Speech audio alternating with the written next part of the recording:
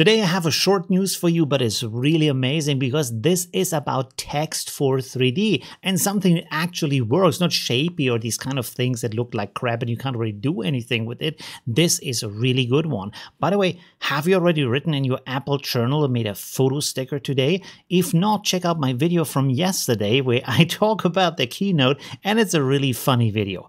Let's get started.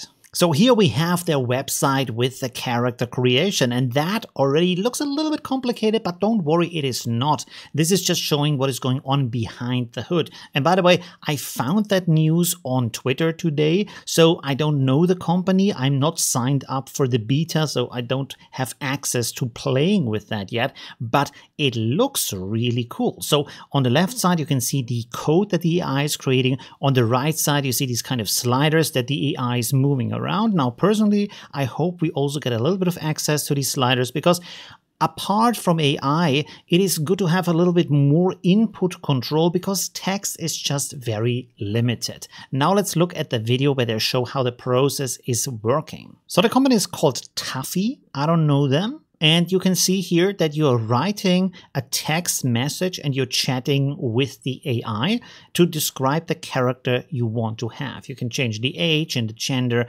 and the physique, all these kind of different variables. Of course, as you can see also here, this is creating clothing for that, different styles, different outfits. Here's a gender change and age change. The hair is also created for that.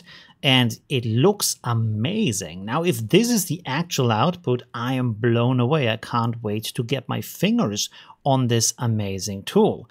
And it can do more like this now. Now it's getting pretty scary with the tongue sticking out. And here, this is the cool thing. You can see that this is also 3D animated and you can export it to different 3D programs out there to do all kinds of stuff with that. Another thing that's also interesting that they are pointing out on their website is, apart from all these other things that they are promoting, ethical. So they are saying all content is opted in and artists and contributors are compensated for their contributions, which I personally think is like a good thing in that relation here because you want to have artists feed content into the AI so we get better results from that. Now, what we have seen in the video certainly looks amazing. And on the website, they also say that these 3D models are optimized for all of the big 3D tools out there, like Unreal, Unity, Maya, Blender, Days 3D, and so on. So you can just export it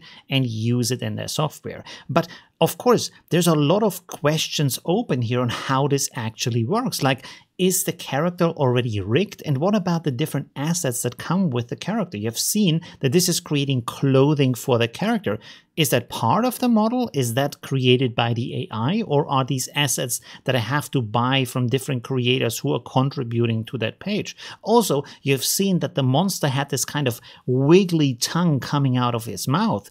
Is that also rigged? Is the AI creating animations for that? Or is that afterwards my job to create animations for that? So how complex is this going to be? But even if it's just the model you're getting and you can export it to Blender or Days 3D, it still is really cool for us because we have then very nice and detailed models that we can use as input either for image to image, you can also use it for control net, but maybe even to create it as a base for your AI videos. So that has a lot of potential. One thing though that I don't know and I didn't find information on their page is about the pricing and how it's going to be. I really hope it's not going to be a subscription model. Also, I hope they have a consumer pricing also so we can actually play with that. It's not just a professional industry tool, which would be incredibly expensive. So we have to see where this direction is going, and I hope I get access to the beta soon so I can show you more information about this incredibly looking tool. Thank you very much for watching and see you soon. Bye! Oh, you're still here. So this is the end screen. There's other stuff you can watch like this or that. It's really cool. And yeah, I hope I see you soon. Leave a like if you haven't yet. And well, yeah,